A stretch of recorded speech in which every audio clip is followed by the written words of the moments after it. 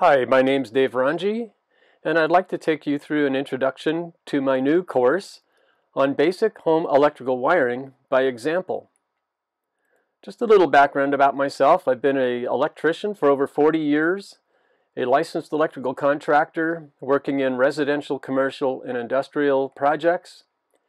And so during this time, I gathered a lot of experience, and I decided I really want to share this with the public, and especially for homeowners, new electricians, instructors, inspectors, and what have you, all about home electrical wiring. And the course is pretty extensive and it covers a lot of ground. So let's go through it to give you an introduction here. We're going to be covering safety, basics of electricity, concept and theory, tools, testers, electrical distribution panel, circuit breakers, wire and cable, basic wiring methods, home electrical wiring on the job, receptacle outlets, switches, light fixtures, ceiling fans, surge protection, and how to update a older home electrical wiring. So first of all, we really get into safety. I stress how homeowners especially should not be working with live electricity. Nobody should be working with live electricity, and so we walk you through that. We show you where the main disconnect switches and circuit breakers and how to identify those and turn them off. We go ahead and give you an introduction to the basics of electricity, as with electricity coming to the home through an overhead service, an underground service, a electrical service from the power grid, and even an off-grid system. We also cover Ohm's law and the concept and theory. We give you Ohm's law calculations and show you the most commonly used Ohm's law calculations and how they apply at the home and for configuring electrical circuits. We show you a lot of the basic circuits that are installed in the home. Most of them are required by National Electrical Code. And again, we go back and we cover the Ohm's law and how that applies to configuring these circuits and the circuit breakers and the wire sizes, etc. We show you a lot of examples and wiring diagrams of switches and outlets especially, and show you how they are calculated out according to Ohm's law as well.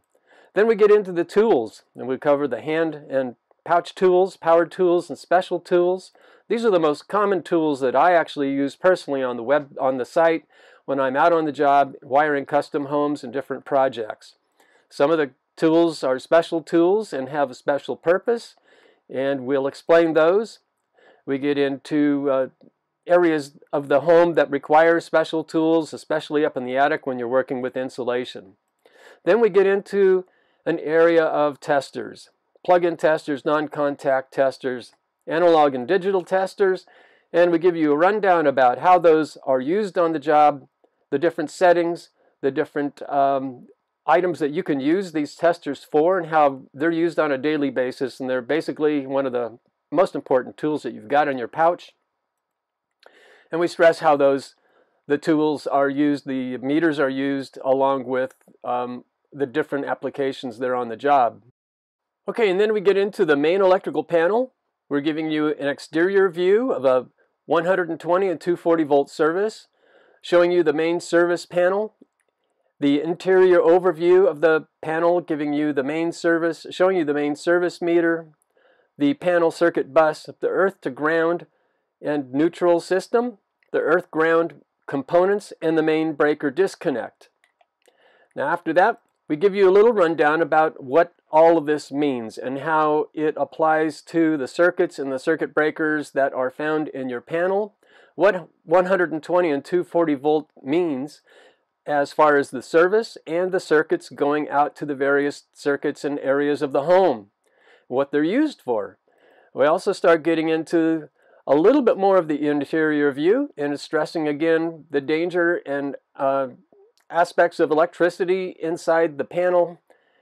And then we show you a representation of the panel, and an average panel, what the circuit bus is inside the panel, and how the components are put together, especially looking at the earth ground neutral bond system there in the panel. We're looking at the different components of the ground system, and then we get into how those come together inside the panel, We also show you the main circuit breaker, give you a little bit more a representation of how that is integrated into your panel bus, how it works, and the different areas that are energized and what to stay away from. Then we look at the circuit bus and how it distributes out to the home through circuit breakers and the various circuits for all the devices in the home. Then we touch on the fuse type panels, showing you what are the signs of a fuse panel in a home. What are you looking for as far as a home that may have outdated electrical wiring in an old fuse box? Where does it start? And then we look at the fuse box. If you notice that you're working on a job and you see that there is an old fuse box, how do you shut off the main? How do you shut off circuits? Well, we show you that. We give you a very good representation of where the main disconnect is and how to turn off the power for different circuits before you work on anything like that. Then we get into circuit breakers, 120 volt and 240 volt circuits, the different brands, types, and styles, single pole, double pole, tandem, quad, and installing a circuit breaker, and then most important too is the multi-wire circuits and how those are configured. And the different brands of circuit breakers you will see, they're not all alike, and not all of them are interchangeable within a panel, so we want to stress that and show you that.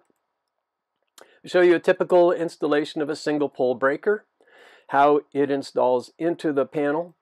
We show you the difference between a single pole breaker, which is a 120 volt circuit, and a two pole breaker, which is a 240 volt breaker. And then we get into the tandem and quad breakers, arc fault circuit breakers, and then we get into different areas about where those applications are really beneficial for, and some of them that are required by code, of course. Arc fault circuit breakers, GFCI circuit breakers, and of course now we've got combination circuit breakers of AFCI and GFCI. And how these are used in different areas and applications of the home, especially like a GFCI circuit breaker for a hot tub, which is required. And then we get into wire and cable. And the typical cables that we're using for number 14, 12, and 10 wire systems, which is 15, 20, and 30 amp circuits throughout the home. We look at old electrical cable in some of the older homes, what that looks like and what it was used for. We look at knob and tube wiring, and we also look at wire connections. But we look at how to identify the wire and what it really is, what it means, and what the applications were for. The different types of wire connectors that are used for wiring connections out there in the home. Then we're looking at the basic wiring methods. We're looking at connecting wires to terminal screws, how to use a wire stripper, and making a wire splice, and a pigtail ground. Pigtail is used for splicing wires and making connections to switches and outlets, receptacles. And we show you how to do that. Show you how to go ahead and make up a splice that could be used for a pigtail or just splicing wires through in a junction box. The whole process and procedure of using the tools and the methods for that.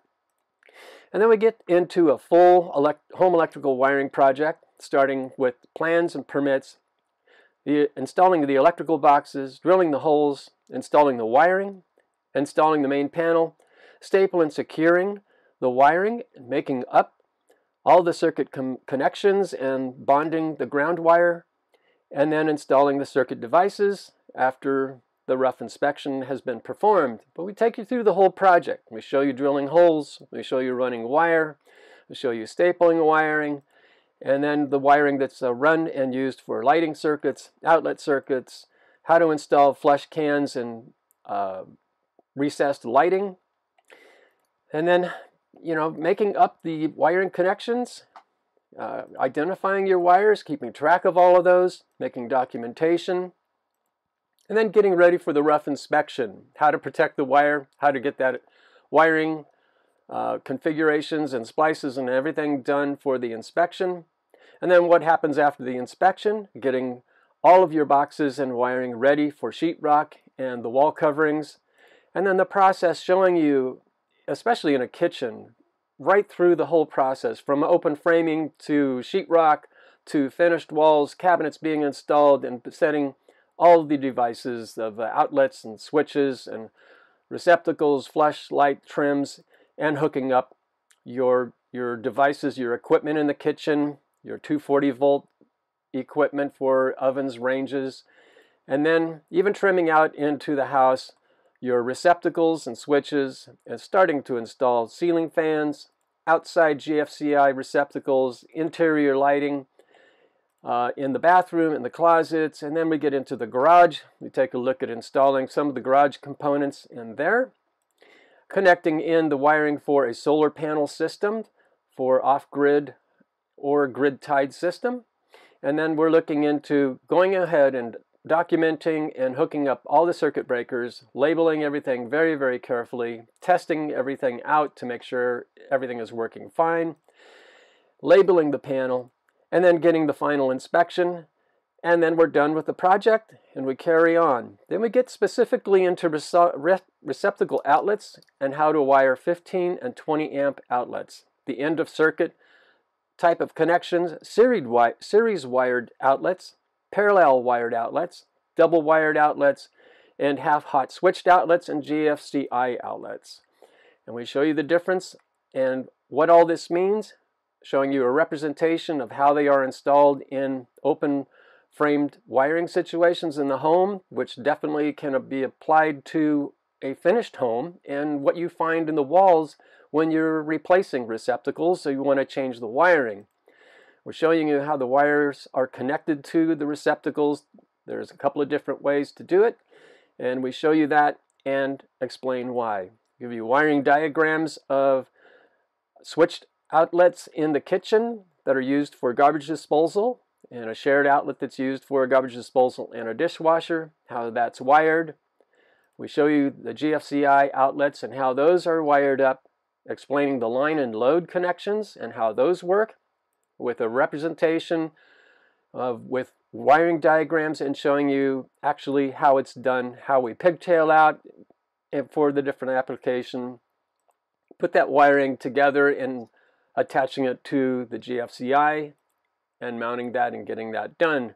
And then we get into switches, single pole switches, three-way switches, four-way switches, and dimmer switches, what they're used for, how they're wired, and practical demonstration of installing switches, what the typical wiring scenarios are found in homes, how they're wired.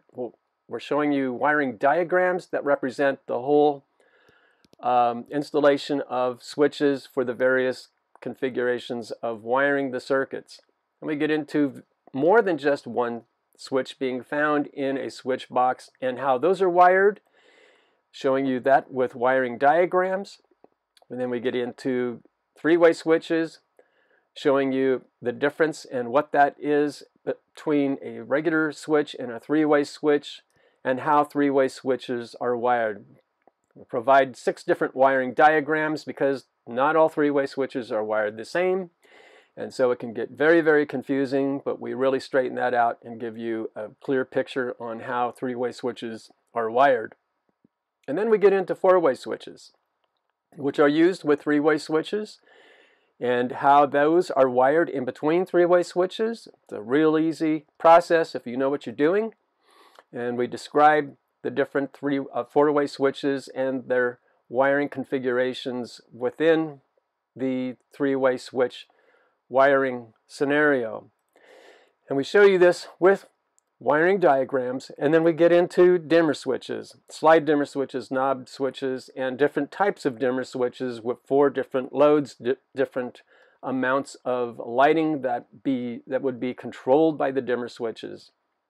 And then we get into light fixtures, installing an outdoor light fixture, a motion detector, a ceiling light fixture, and how those are prepared and then installed, and how the wiring connections are made for all 3 different scenarios, how a motion detector is installed, how to adjust the configurations for the motion detector sensors, and how that all works.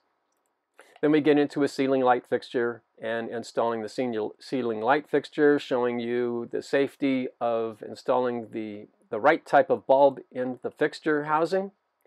And then we get into ceiling fans. We install a ceiling fan with a light kit, and then we install a ceiling fan remote controls.